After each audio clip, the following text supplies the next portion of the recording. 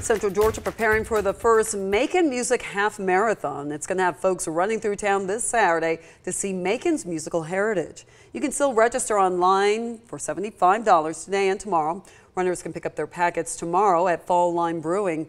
Parking will be behind Luther Williams Field, and overflow is on Riverside between Burger King and Barks and Brews. You won't be able to get in from the Walnut Street entrance because roads in the park are part of the course. The race kicks off at 8 a.m. in Carolyn Creighton Park, wraps up and back around to the park for the finish line.